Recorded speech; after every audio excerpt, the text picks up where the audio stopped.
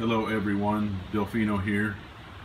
Today I want to show how I managed to connect a solar microinverter to my wind turbine, specifically a Enphase microinverter, which is UL listed and a lot safer than those cheap Chinese grid tie inverters. The way I did this was by using a classic Midnight Classic controller, which helps me to limit how much voltage actually reaches the Enphase inverter to prevent from burning out the DC input side. I have the limit set to 48 volt, which is the maximum that the Enphase inverter can accept for inverting into AC. And in between that, or I should say parallel to that, is a super capacitor bank. And what this does is store the energy, the wild energy that comes from the turbine system, and stores it efficiently, a lot more efficiently than batteries, so that the Enphase inverter can take its sweet time and adjust for the different voltages, MPPT changes, and be able to pick up that voltage whenever it can and invert it to AC. Even if I lose grid power temporarily, the energy from the wind turbine can get stored in the supercapacitor bank. Each one of these is 16 volt, and so in series allows me to send up to 64 volts of energy to the supercapacitor bank. But since the DC side maximum on the Enphase inverter is 48 volts, I have that set as the maximum voltage on the classic controller.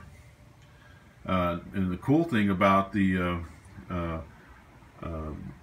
capacitor bank is that it will store that energy until the Enphase inverter either wakes up or comes back from a power outage, a grid power outage, and will build up voltage up to the maximum. So if the inverter's off, it will turn on when the AC side is or grid is reestablished, and start inverting whatever's left in here, from 22 volts all the way up to 48 volts.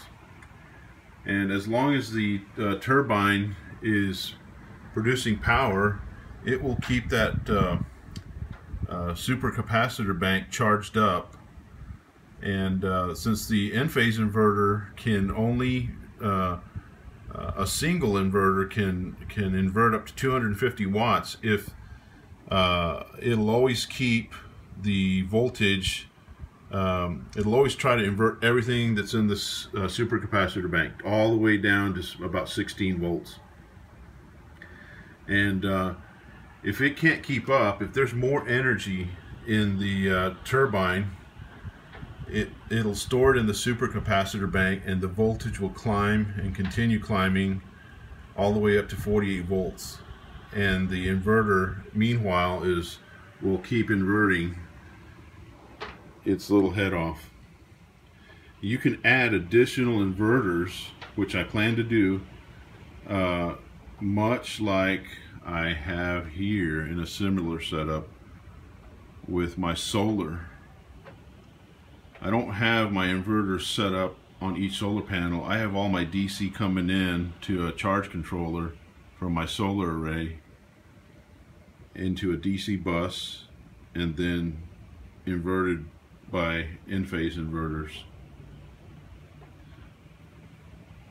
So if anybody has any questions, just leave them in the comments, and I will try to explain this further. Okay? Thank you. Bye now.